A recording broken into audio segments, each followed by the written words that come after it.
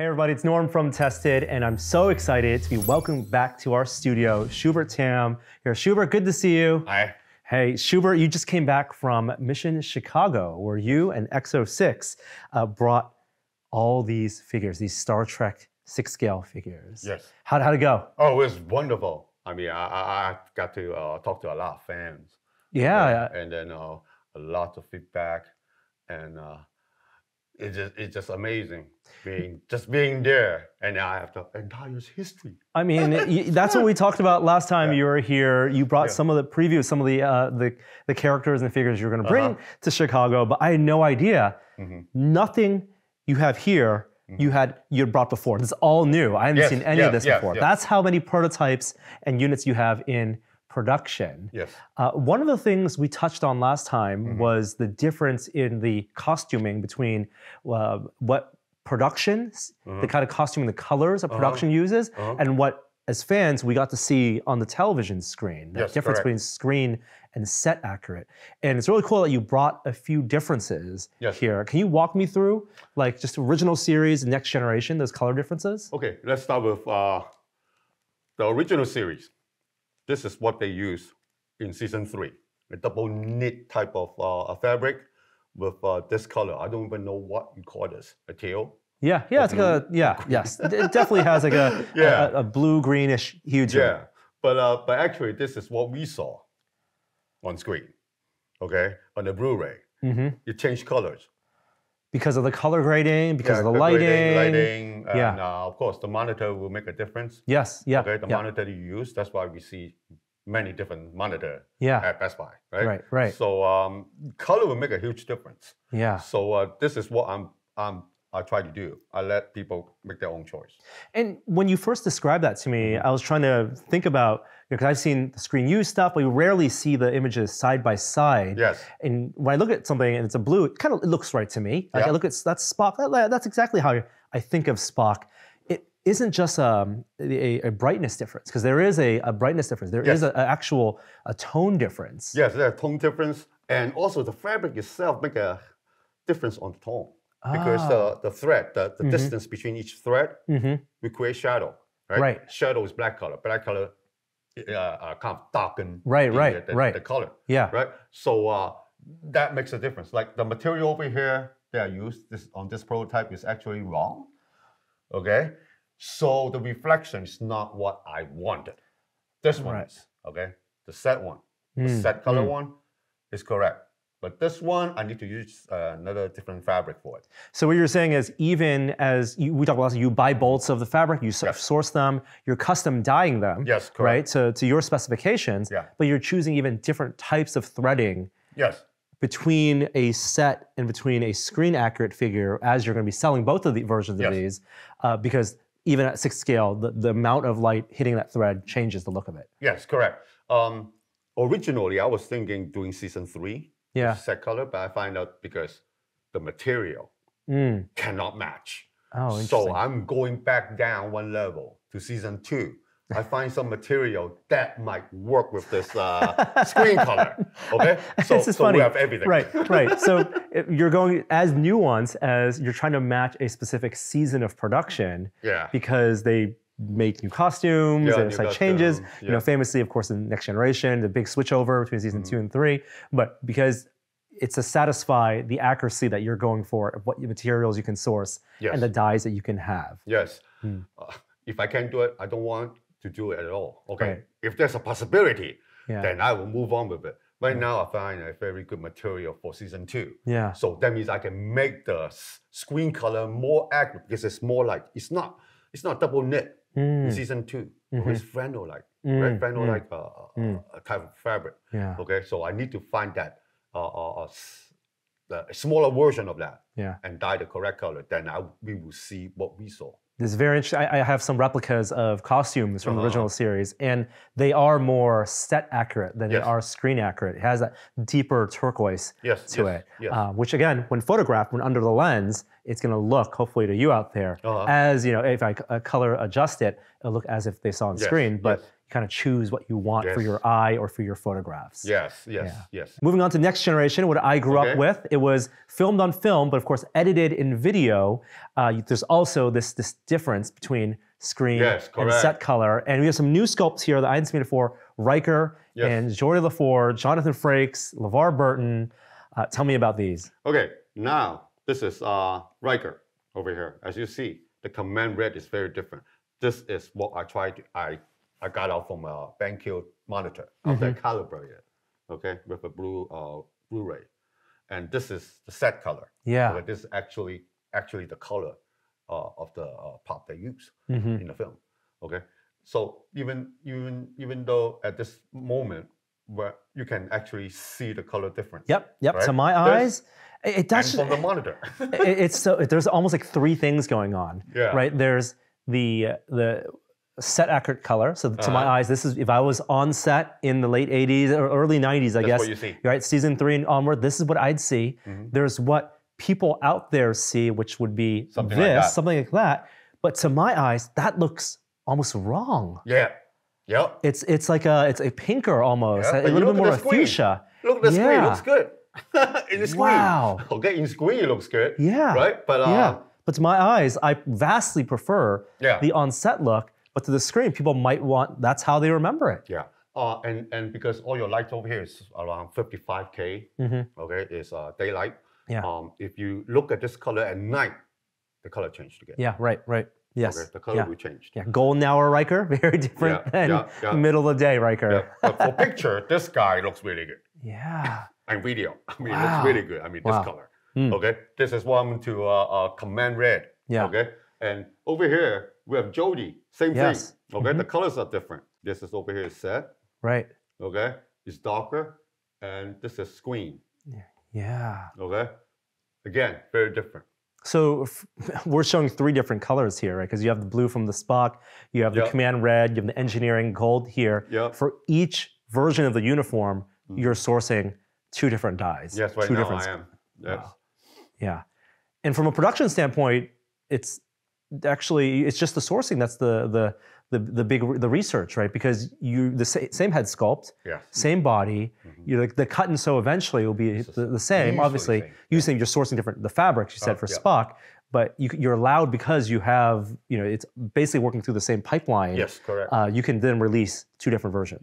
Yes, because it's an enclosed ecosystem, so we can practically do anything we want instead of going through a lot of channels. Right. So it's very flexible in our production. So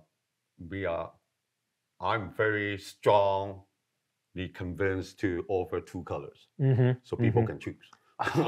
I'm so curious. Obviously, there are a lot of fans in the Star Trek forums and the collectors forums having very strong opinions. But for our audience, I'm really curious what people out there seeing it through the screen here, what their preference is. Yes. And like what and maybe they don't have a strong opinion, but fans, I think definitely. Star Trek fans definitely have a very visceral reaction to this. Well, everybody have their own preference. So that's why I always tell my friend, okay, build your Star Trek. Okay, build your own version of 1/6 Star Trek the way you like it. Okay, the color that you like it. But both looks good. I think they all look great. Both looks really and good. Geordie, the visor does remove. You are doing a full painting underneath. Correct. With the kind of the milky white eyes. Yes. There. Yeah. I was thinking at first I was trying to be lazy. Let's do first contact. And forget about TNG, so I don't have to do Jodie's visor. No. You need the visor. Yeah, I know. The visor is such an essential part of his character. Correct. Yeah. One of the things we also talked about last time was you're going to do the history of Picard, right? One of the reasons you're covering the whole span of Star Trek is you're following the life of these characters, and Picard is a character who we've seen from very early days of command through all his trials and tribulations through the Borg saga, and now, of course, in Star Trek Picard. We didn't get to see a kind of TNG era, middle of the season Picard, and you've brought one here. Can you talk about this Picard that you have in a beautiful alcove diorama? That's where it's supposed to be. Okay, this is TNG Picard. Wow. Different hair sculpt, the younger version. Yeah, this is not that bitter Picard it's you not talked that about. Bitter. It's more, we want to have that confidence look. Yeah. Okay, confidence and dignified Picard look. Okay, instead of that,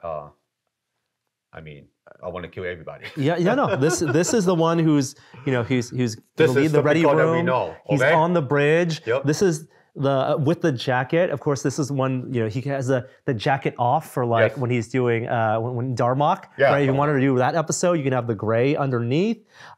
Also, a very different material here. Actually, there's a history behind this jacket. It's 1 year anniversary after Locutus.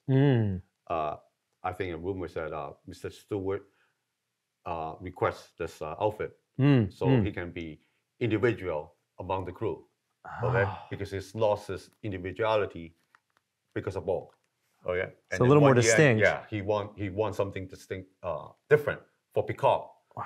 As a character, so he stand out from the group, the rest of the group that he is individual. We also, you mentioned about the body forms, how you design them knowing that characters will wear layers of costuming. Yeah. No better example than this, when you have a uniform underneath a jacket, and it still needs to have the physique of Patrick Stewart. Yeah. The body are specially made for putting uniforms on. Right.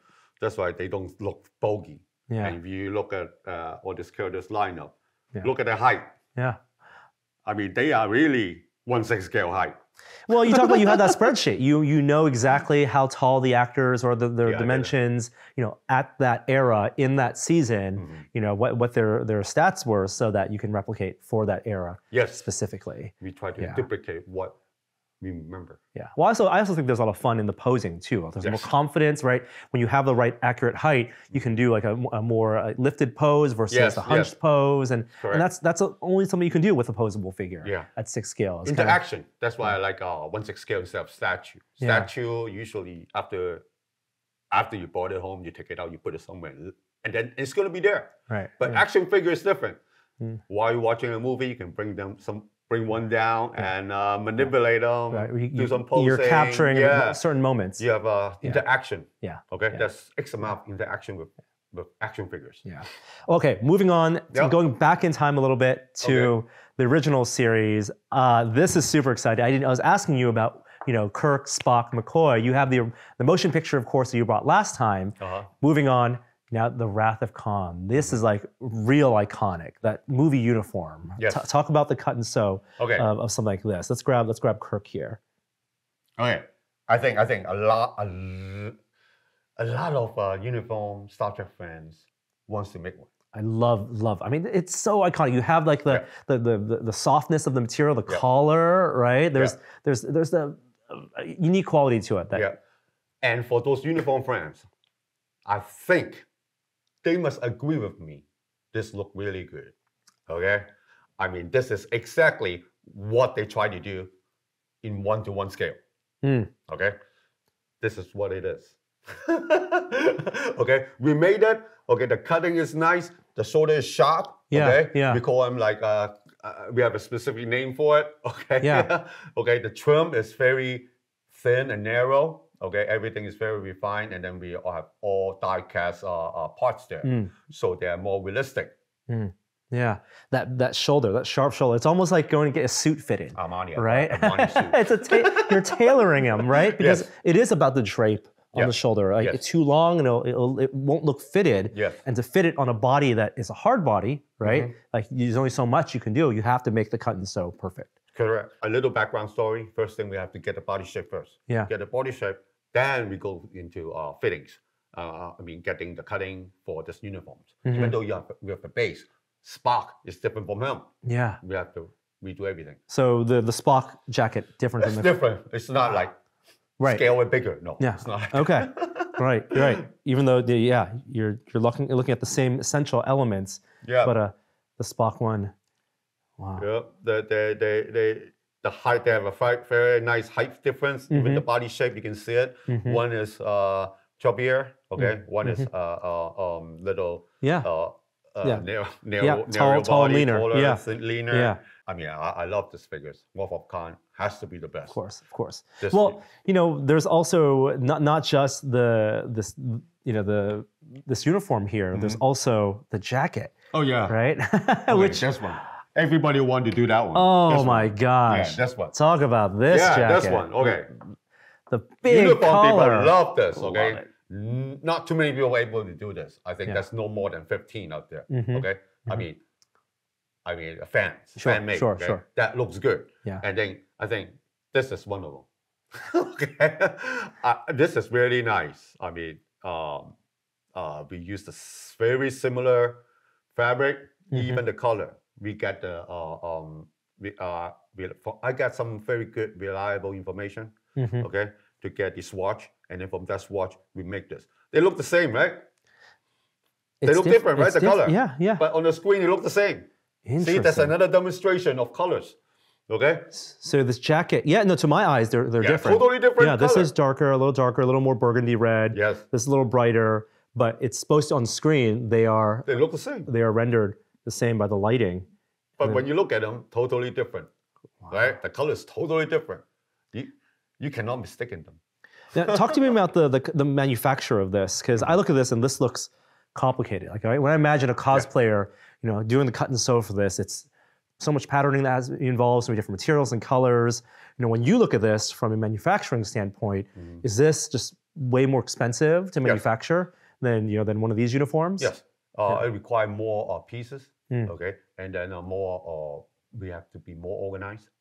Okay, because this all by procedures. We do the sleeve, finish all the sleeve, and all sleeve put aside, we do all the color, and then all these things has to be organized.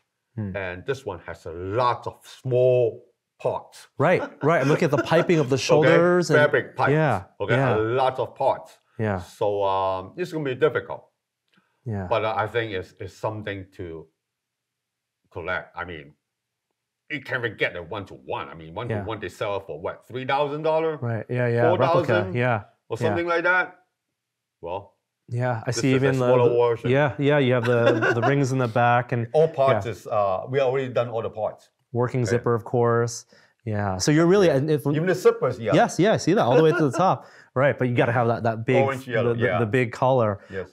You go through the multiple passes in the assembly line, so they're piecemeal constructing it, and like they would be doing on the paints, you're basically going many passes, and the more complex a garment, the more passes you have to go through, and consistency, right? And QC issues. Right. This one has a lot of detail into it. I think it's a nice piece. I think it's a beautiful piece. Beautiful. I mean, it's ambitious. Yeah. You show off a lot of good tailoring in it.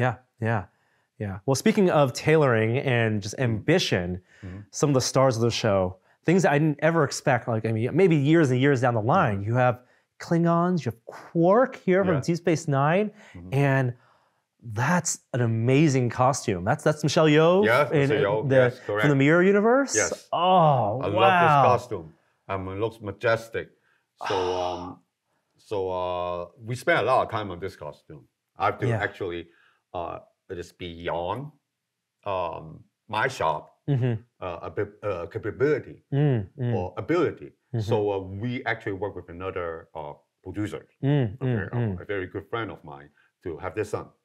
Okay, I just want the best figures coming out from X06 because I have a responsibility. So I don't mind working with another vendors. Okay, as long as they can get it done.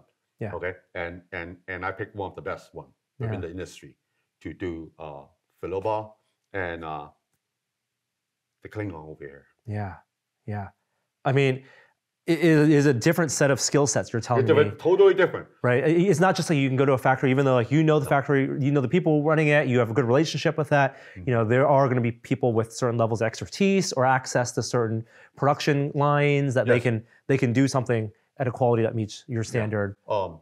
As most people know, I used to work for another company doing 1/6 scale track, and then I've been doing that for a while. And then people who were working with me already gained a lot of knowledge, okay, from that end. And after I have X06, I have the license, I built the production specifically for uniforms. Got it. Starfleet uniforms. Right. That's where the expertise is. That's why you're so proud of like the tailoring of the Yes. Yeah. We focus. I'm a specialist guy. Okay. Yeah. I don't like to go around things. I want to be good at one thing. Right. So we are very good in doing 1/6 scale Starfleet uniforms production, which is a different type of manufacturing skill set. You can't ask a sewist to say, make me a cape or make me a big dress when they're making uniforms as their expertise. They might be able to do it, but it might take forever. Right, yes. And you gotta think about time to manufacture, and all of this is factored into production costs. Yeah, I might as well find the best one. Yeah. Okay? Yeah. Source outside, I don't mind doing that, and everybody do that, okay? But for this two particular character, I need to source outside support. Wow. But the result is great. Yeah, it's beautiful, okay? It is incredible. I mean, it just, you're capturing kind of the very extravagant design that Star Trek sometimes is known for. Yeah, we need to. We need some memory, right? We need to pick up the memory that comes out. This is Star Trek 3, right? Yeah. And this is practically standardized Klingon. Yeah. From that era all the way down to Enterprise. Yes, yeah. Okay, this is standard Klingon. Right. Okay, so I got to make him. Yeah. I have to make. I mean, Worf, of course, we're gonna make Worf. Okay, but as a Klingon, this is grandfather of Klingon. It's beautiful. In the Star Trek franchise. It is a debate in the community, rooted hair versus sculpted hair, because you couldn't have more posability with rooted hair, with the costumes and getting away, especially long hair, in a way of collars and things like that, but does require maintenance. A long time. Yeah. So Philippa, Philippa. Okay, I've been trying to fix her hair for 4 hours. Okay, she looks good, but the problem is, do you have the time to do it? Right. Yeah. Okay. Yeah. And depends where you live. If you live in Arizona, you'll be in big trouble during wintertime. Oh, humidity and cold and the hair will stand up. Yeah.